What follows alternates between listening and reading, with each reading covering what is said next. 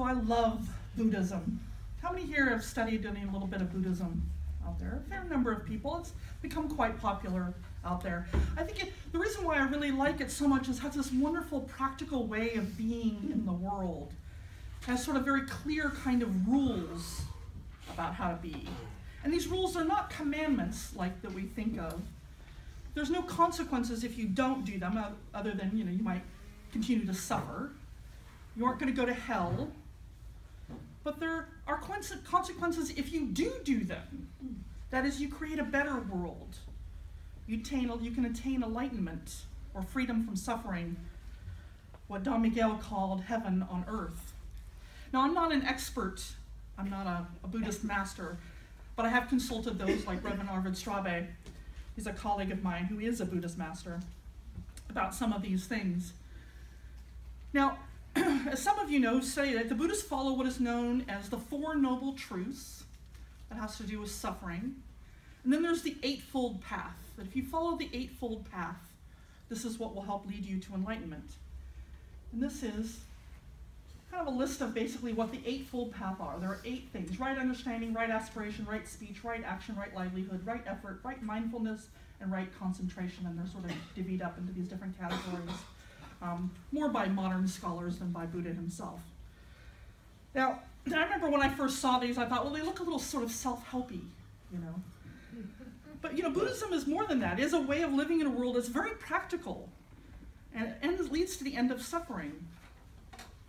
And what I love about Buddhism is that this advice, this wisdom, is still really applicable today, and it's 2,500 years later, right? We humans, we haven't changed all that much. We still kind of need this advice. And now there's a lot to cover here, and I thought maybe I should do a whole sermon series on all of these. But all I could do is just do one of these today. And so we're actually going to be looking at right speech. Because I thought it was very important. We're living in a world right now where the integrity of the word, the impeccability, as our reading would call it, I think it's threatened. And this is leading to great suffering and pain in our world. Now, as timeless as Buddhism is, there is a difference between us and 2,500 years ago. I like to think of it as the internet. It's one of the big differences, right? I mean, the Buddha lived in a very illiterate world for the most part, so right speech was really about how we spoke to one another in our language, in talking. But today we communicate in lots of different ways. So right speech really in this modern world is not just about how we talk to one another, but it's the words that we write in emails, it's postings on Facebook, it's texts, it's even the songs that we sing, all the different ways that we speak, not just talking. Now, the Buddha was very clear about what it means to be right speech, right? We're going to go through those. So here's the do's and the don'ts of right speech. The do's, pretty straightforward, right? Tell the truth. Now, I think all of us learned this, I think somewhere around age 5. Don't lie. But it's really a lot more than that. It's about being genuine. Never saying anything you don't mean. It's like Angela in our story, right? She had to learn to speak from her heart, from a place of who she was, not who she thought others wanted her to be, or what she thought was the right way. So being genuine means speaking from that place, and it never say anything that you don't mean. I remember my older sister Kim and her best friend Suzanne. Suzanne and Kim, they shop together all the time. They're best friends, but they have totally different tastes in clothing, completely different. And my sister Kim had to learn that when she was shopping with Suzanne, not to go, ooh, that's what? No, that's awful. Don't wear that. She had to find ways of going, well, if you like it, I like the color. She had to find ways that were not mean. She was to be genuine. She didn't want to lie and say, oh, that looks lovely on you, darling. She didn't want to lie. So we learned to speak from our heart, not to be someone you're not. It's also about keeping your word, right? So telling the truth is saying, well, I'm going to keep my word when I do something. When I say I'm going to do it, you follow through on it. The second thing, which is also fairly obvious, is be kind. Now that's really easy to do when you're feeling loving towards someone. That's really harder to do when you're feeling angry towards someone. We're going to go into a little bit later about how do you deal with it, with conflict. And the other thing that the Buddha said is that it needs to be helpful, whatever your speech is. It's not just about giving information, but it helps the person learn about you or the world or themselves, that there's growth in it. And to all of that, he basically said, then avoid idle chatter. So when we speak, he said it has to have these 3 criteria. But then he also said, okay, I understand there's all the things you should do, but there are some things I'm going to point out that maybe you shouldn't do. And he gave us very specific examples. So one is, don't gossip. Now I think, again, most people know this one. You don't spread rumors around people. And I haven't really encountered that much in this community of people spreading rumors. But there's other things that are kind of gossipy, right? Like when you run people down when they're not there, right?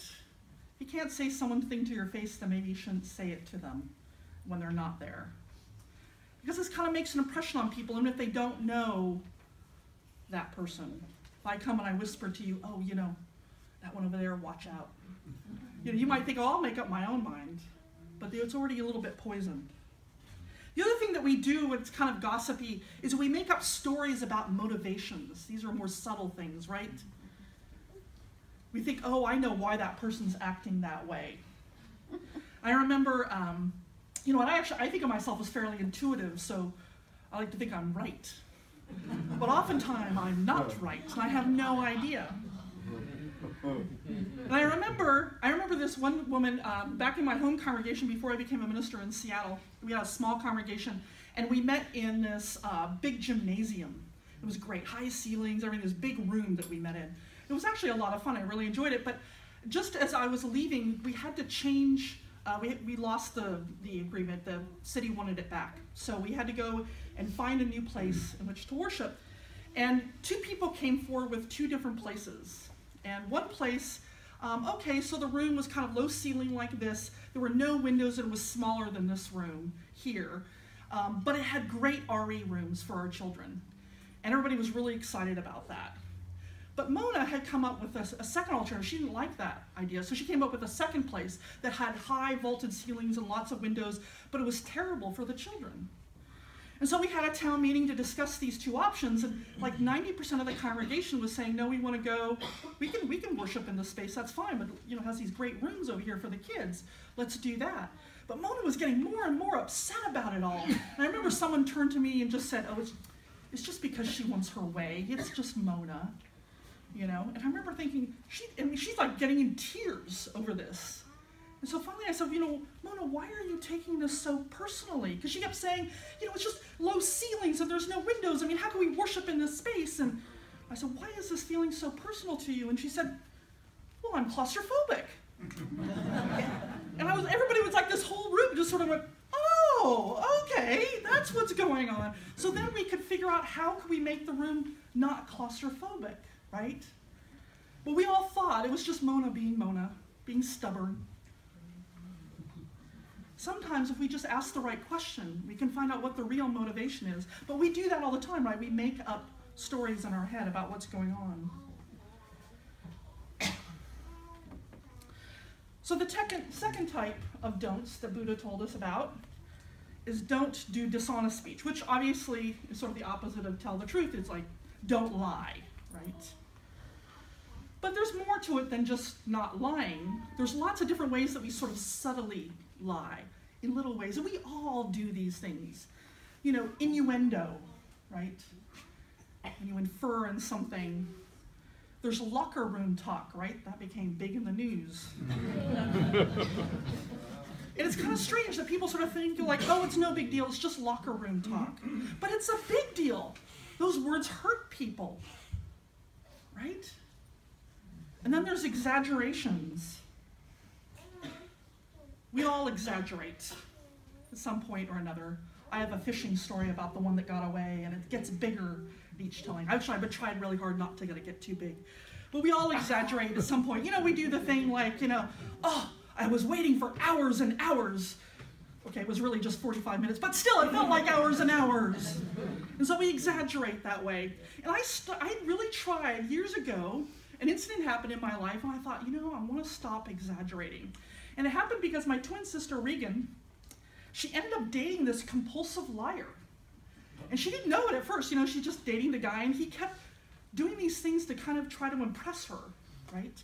And they started to snowball. Like they would go to a movie.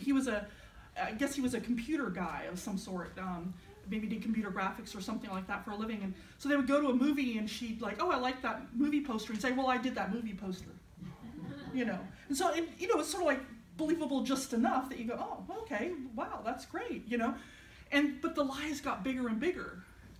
And eventually it got to the point where she started getting suspicious, so he said to her, I just got offered a job in Southern California down in San Diego. I'm going to have to move down there tomorrow. She's like, what? What is going on? She actually called the company and said, did you just hire this guy? And they're like, no, of course not. So she confronted him and said, what is going on? And he said, he broke down, he was in tears. He said, I'm so sorry. I am a compulsive liar, and I don't know how to stop. It just keeps coming. So she did some research about compulsive lying. She found that if to stop lying, you have to abstain completely. You cannot exaggerate. You cannot do anything. It's like alcohol, nothing. You cannot lie at all. And it got me thinking about, well, I exaggerate sometimes. And I started thinking like, I don't want my lies to get bigger and bigger. So I thought, okay, I'm just going to abstain. And I'm going to cut out exaggerations. And I do pretty well at it. I catch myself at times, and sometimes I'll even say an exaggeration, and I'll say, oh, I'm exaggerating. But because sometimes I'll catch myself doing it. But, it's kind of an interesting thing, thinking about how much we exaggerate. Do we want to be that way? We also exaggerate about ourselves, right? We say things like, oh, I always do that. I always lose my keys just as I'm trying to get out. Really? Always? Isn't that an exaggeration? Or, oh man, I'm just so stupid. I have a friend of mine, a colleague of mine, and she thinks she's clumsy because a couple of times she tripped in public. She is no more clumsy than anybody else, but this is her, what Don Miguel would call her agreement with herself, is I'm a clumsy person. And we do that, right? We exaggerate. So I encourage you in the next week, maybe even a month, try to abstain from any exaggeration. Catch yourself. See what happens in your life. See how it feels to not exaggerate. Okay, so the third don't be harsh. Again, this is something you probably all learned when we were young. Don't say mean things to one another. Insulting. There's this thing called smack talk and trash talk now. Which I'm like, really? This is how people talk to one another now? I think we all did learn that this is not something way that we want to be, but I think it needs to be said. But there are other forms of harsh speech that are out there that are, again, more subtle. Sarcasm, criticism, contempt. If you want to ruin any relationship, just put those in your relationship. Whether it's marriage or otherwise, sarcasm, criticism, or contempt, they will ruin relationships. And then there's another one that I've been kind of thinking about. It's this idea of teasing, right? My older sister likes to tease me, but I think it's passive-aggressive ways of showing criticism. Because my twin sister and I, we tease each other. We'll start insulting each other. Every once in a while, I'll say, you witch, you hag, And it starts, gets bigger and bigger. Oh, you Slytherin, And by then, we're just laughing, on the floor because it's so out there. That's teasing when everybody's involved in the joke, right? But it's not teasing when you're constantly putting someone down, doing some sort of social ostracism because of it. So watch, if somebody ever says to you, hey, don't say that, and you say, oh, I'm just teasing. Maybe it wasn't. So another type of harsh speech is swearing. I really like swearing. This is kind of a tough one because isn't it so satisfying, right? To just let out a big ol' F-bomb. There are times. But I'll tell you, about 20 years ago, I decided to stop cussing for the most part. I'll put a little darn or a shoot in there every once in a while. But I don't do the F-bombs as much. Usually alone in my room, I'll do them. I stopped doing it because, do you guys remember back in the 1990s, the shock jocks, right? They're still kind of around, but it's just they're no longer shocking anymore because everybody is. The shock jocks, their job on radio was to try to shock people as much as possible. It was also the time of, like, Chris Rock. I remember hearing he had this great stand-up comedy, but he dropped, like, every other word was the F-bomb. I remember thinking, this is funny? I don't understand. I grew up, you know, with other comedians that were a lot nicer about it. I didn't understand why we needed to suddenly swear all the time in order to be funny or to be entertaining. And I remember learning that, you know, swearing is a form, this idea of shocking someone. Shocking is a form of violence. Now, I'm not really a goody two-shoes or anything like that, and it wasn't because I was thinking about becoming a minister, because I wasn't back then. But I just realized I am kind of a pacifist. I don't want to add to violence in the world, so I'm going to try to stop swearing. And I understand some people come up to me, they're always shocked when every once in a while something does come out of my mouth or whatever. And I don't mind if other people want to do it. That's fine if they want to do it. But for me, to me, that's that impeccability of the word. I don't want to harm anyone by shocking.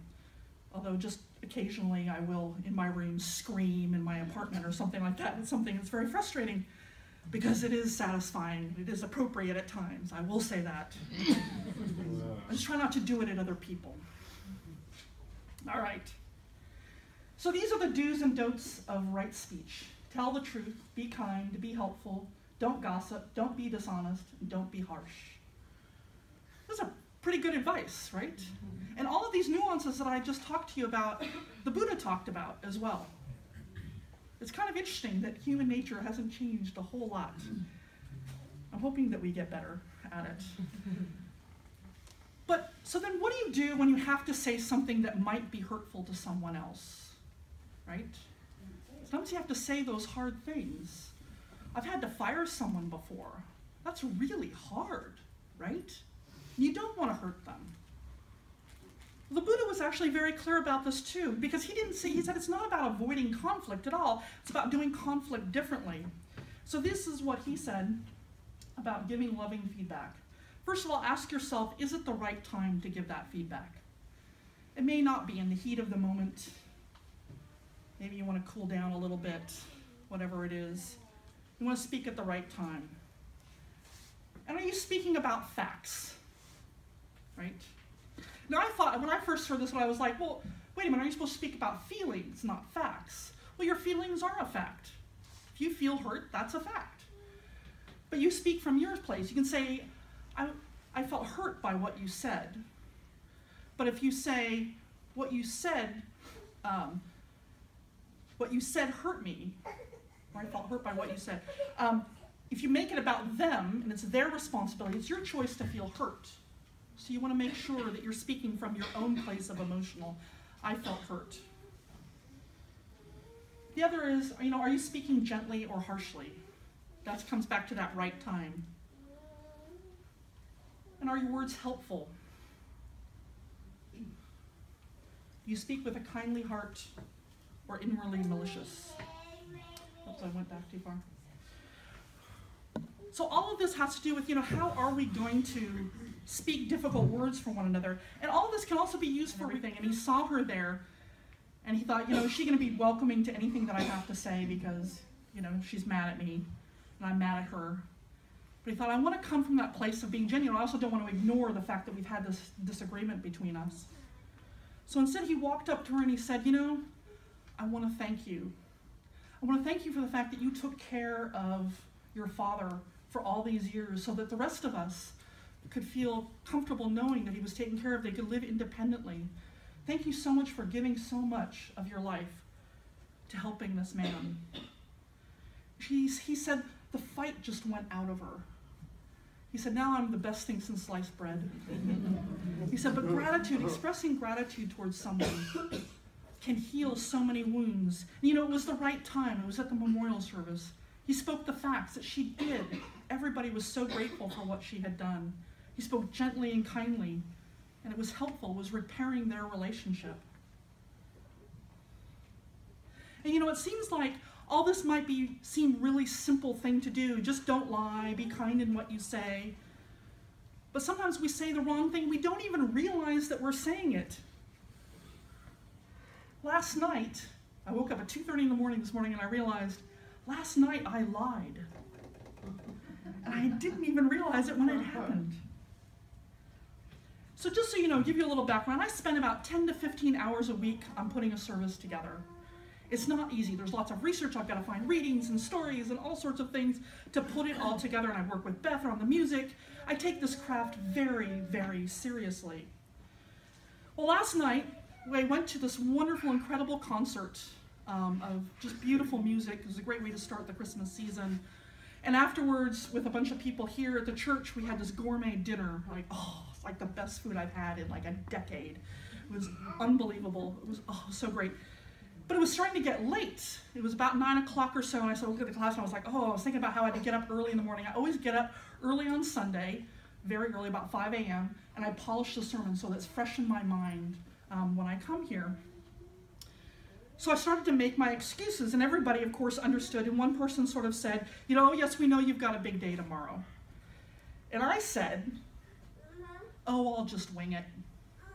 I just dismissed all of my hard work that I do, right? I'll just wing it. I've never winged it in my life. I work hard at this. And I realized that, it's not just the way that we speak to others, but it's the way that we speak to ourselves. Women do this in particular a lot, right? Self-deprecating humor. I'll just wing it. Dismiss all of that hard work. Now, I think everybody there in the room knew I was joking, but I just realized at 2:30 in the morning. So it's not just about us. It's about the people we with, and it's about us. Because it does harm me when I devalue what I do and who I am. So I have another challenge for you this month. Try not downplaying what you do and who you are. And it isn't easy. We wouldn't have to make up rules about it if it were easy, right? These rules are meant to call us back to our better selves, our higher self, to remind us of who we can be. It's not like a kind of bludgeon like you must be this way.